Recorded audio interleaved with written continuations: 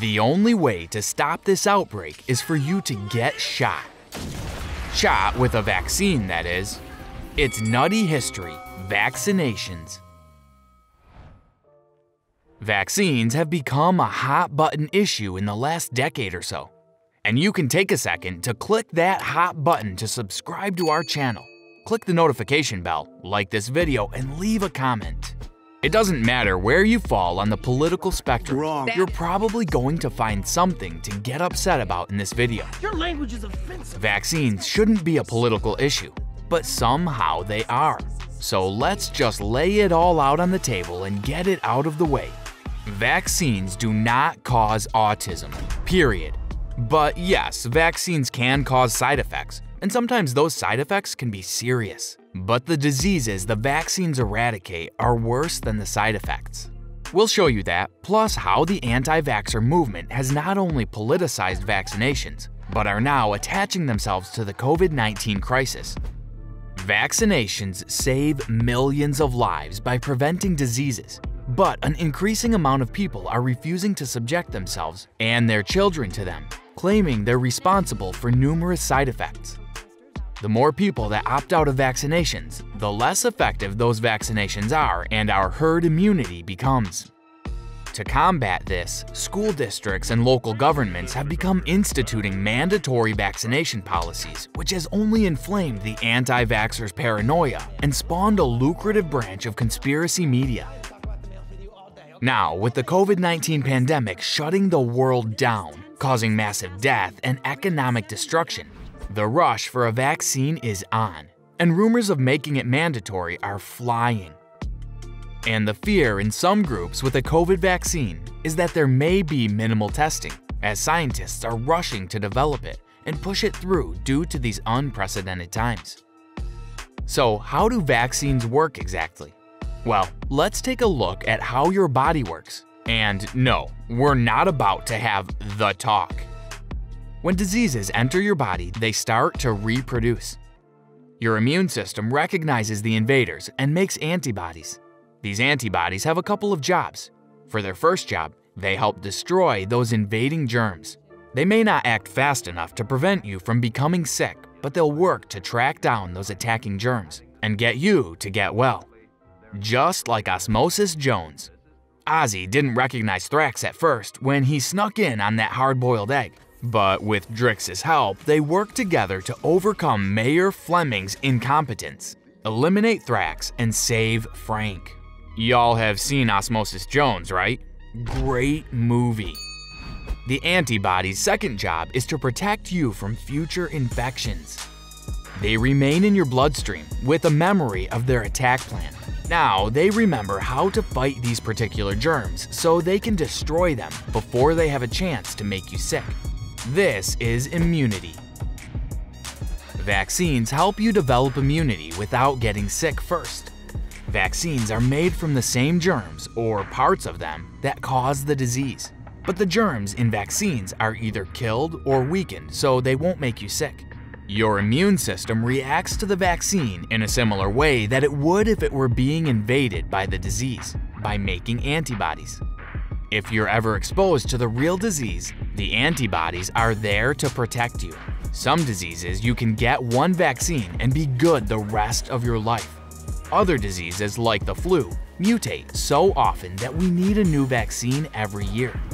So, okay, if vaccines save so many lives, why are there people that are so demonstrably against them? Much of it comes down to concerned parents searching for answers on what's best for their kids. In public opinion polls conducted in the US, when people were asked if parents should decide whether or not to have their children vaccinated, only 28% said yes in 2008. It was 46% in 2018. The reason people usually give for being against vaccines is their side effects. Vaccines are potential side effects being weighed against potentially saving generations of lives. The anti-vaxxer movement as we know it today started with a discredited source that linked childhood vaccinations to autism. It was later retracted and disproven time and time again. That's not to say a vaccine side effect can't be scary. To a new parent, getting their baby vaccinated, a fever, a rash, possibly a seizure, any rare or even more common side effect is frightening and can seem cruel and unnecessary. After all, this baby was fine before it got this injection. Now it's had this shot and is reacting this way. Well, first of all, not all cases are reactions to the vaccine. Remember, correlation does not equal causation. Just because something happened around the same time as something else doesn't mean one thing caused the other. Also remember, we do not have a clear picture of how awful these diseases are. Vaccines have all but eradicated some of the worst diseases in the history of mankind. Without a vaccine, they come back. It sucks that you may have a rash, but death on a massive scale is worse. From 1880 to 1980, 500 million people died from smallpox. During World War I, about 80% of the US military deaths were from Spanish flu. These are the death tolls that the human race experiences due to disease when left unchecked. In 1980, 4 million people died from measles. In 2018, that number is 140,000 thanks to the vaccine. Some people are allergic to vaccines. They can't get them.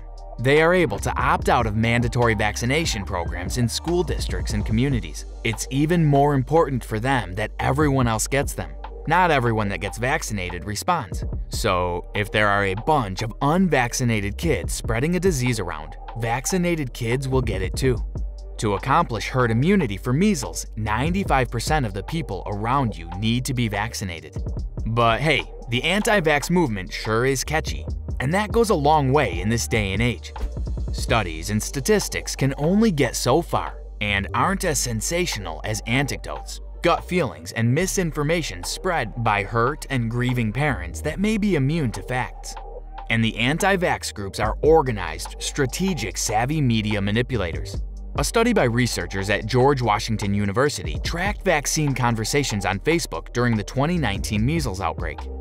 There were 3 times as many active anti-vaccination communities as pro-vaccination communities. The researchers found that Facebook pages pushing accurate pro-vaccine information were mostly clustered in an insular group, while the anti-vaccine pages treated vaccine resistance as a kind of political campaign and used different messages to reach different types of undecided voters. As the COVID death count rises, it appears a showdown is on the horizon. The virus has disrupted lives all over the world, and as countries ease restriction and more death follows, the conclusion being reached by world leaders is a return to normalcy will not happen until a vaccine is created. Now, social media is already filling up with misinformation about a COVID-19 vaccine, months or years before one even exists. As I've said, medicine has side effects. And because of the pandemic's crazy urgency, any COVID-19 vaccine is gonna be fast-tracked through the testing process. The anti-vaccine activists will be sure to pounce on that to claim that it is untested and dangerous, spinning reasonable concerns about the vaccine into unfounded fears about its safety.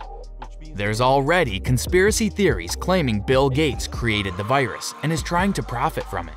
These theories will be amplified, and the attempts to discredit leading virus research efforts will intensify as the vaccine nears. When a COVID-19 vaccine is approved, people may be required to take it to go certain places. It's not like the government would come and force everyone to take it.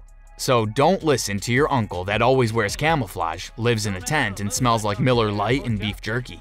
The US government is not going to round everyone up and force them to get a vaccine. But stadiums, airlines, even grocery stores and other privately owned businesses could conceivably ask you to show proof that you were vaccinated before being allowed on that property. You've seen the public hissy fits people have thrown after they've just been asked to wear a mask. And I'm not doing it because I woke up in a free country. Can you imagine the meltdown someone may have the second they're not allowed into Disneyland without proof of vaccination? If the pandemic went uncontrolled in the United States, it could continue for months after herd immunity was reached, infecting many more millions in the process. People have actually advocated for this, saying to just rip off the Band-Aid. The Band-Aid is millions of lives, and those deaths are entirely preventable. In the United States, from mid-March to mid-May, almost 100,000 people have died because of this disease. And that is with extreme social distancing in place. Imagine the death toll without it. So, as frustrating as it is, as of right now in the COVID-19 crisis, the best course of action seems to be to practice social distancing, wear a mask and wash your hands, and wait for a vaccine. When a COVID-19 vaccine does become available, there's sure to be some controversy. Vaccines do have side effects, sometimes serious. But please remember, the disease is always worse. One thing that'll make everyone feel better is if you'll leave us a comment, tell us what you think.